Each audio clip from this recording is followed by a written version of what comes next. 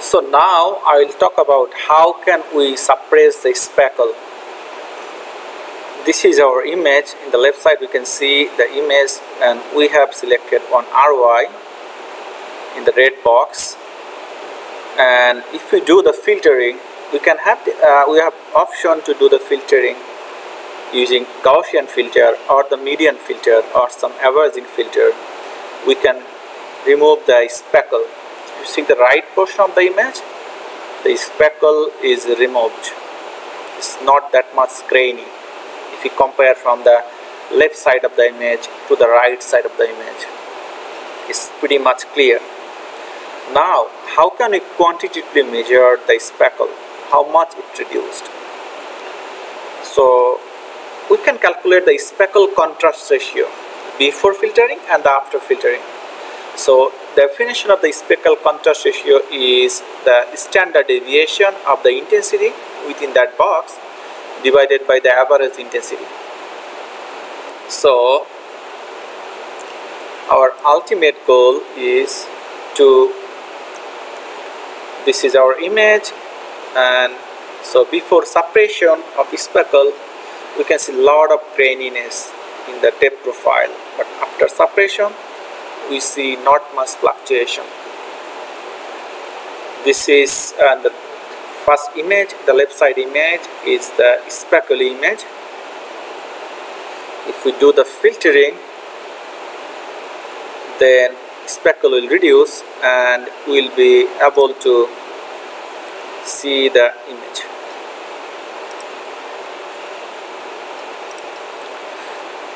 Now I will compare it different method of speckle reduction. I will compare with the Gaussian filtering method with how much it reduced and what is the impact on the resolution, because you cannot just reduce the speckle too much. If you reduce too much, you will lose the resolution, both the axial resolution and the temporal resolution. So you have to look for that too. Say for our case, we have selected some of the ROI here. This is ROI 1 and this is ROI 2. If I zoom in, you can see that there is a speckle here as well as a speckle here. Now, say I will explain the data using the Gaussian filter. What is the impact of the Gaussian filter?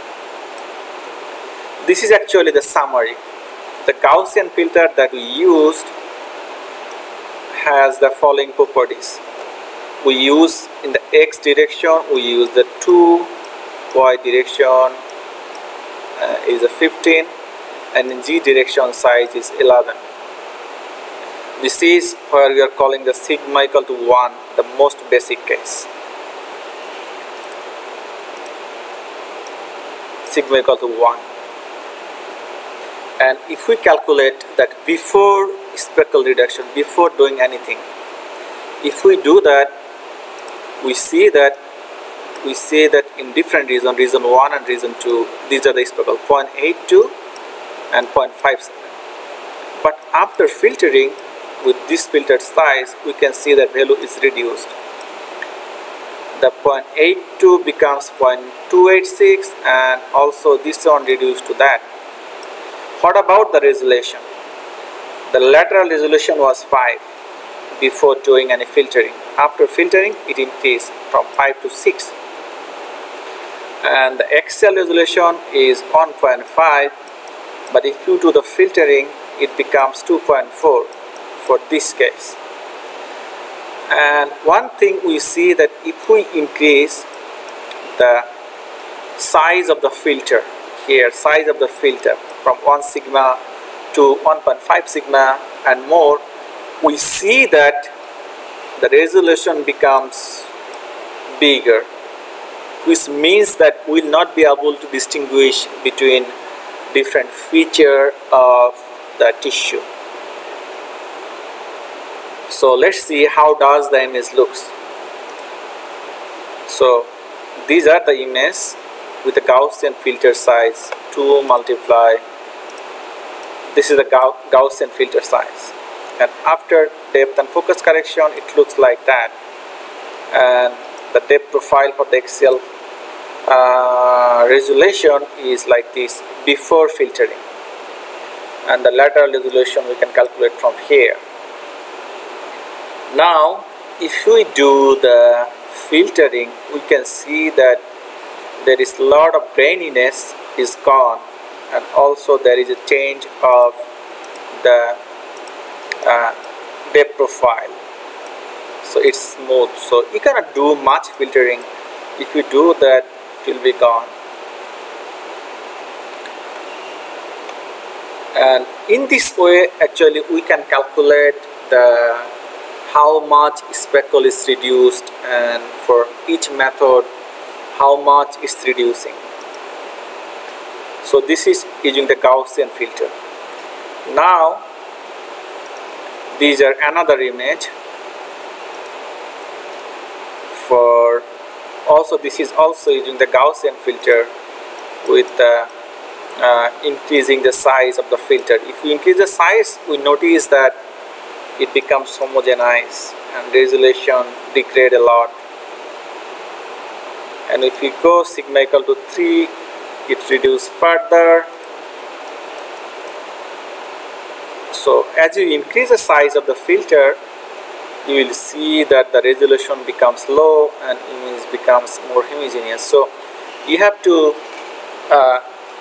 identify that what should be your actual size of the filtering and which filtering method is giving you the better data.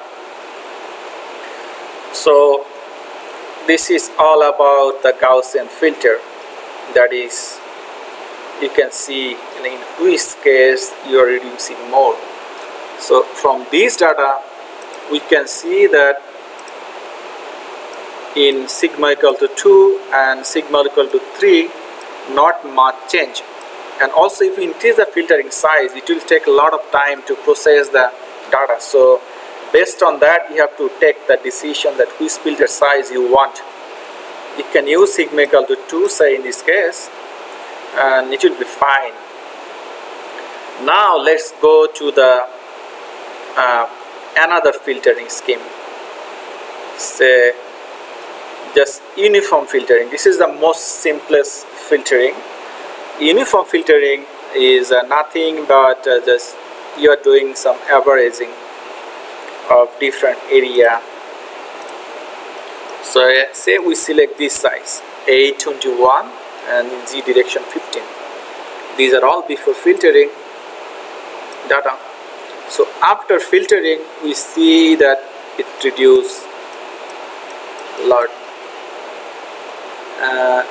So and also this method is fast, is very fast. So this is another way. Let's see some image how things goes on. So this is the final image after removing the speckle. So if you increase the filtering size over time, we will see that it will reduce the speckle. So here the uniform filter is reducing more. Now if we look at another filter called the median filter, so how do you see in median filter? I use the MATLAB one, so default one, and you can see that it reduces a lot, but it takes a lot of time for the second size of the filter A21. And if you look at the data after filtering, it's reduced a lot. So you have to compare all the data. You have to compare for the same size in all the data after filtering. You can try with the Gaussian filter, you can try median filter, you can try the uniform filter, and you have to look that in which case you are reducing the speckle but you are still keeping the resolution, the axial resolution and the lateral resolution. You cannot degrade the resolution that much.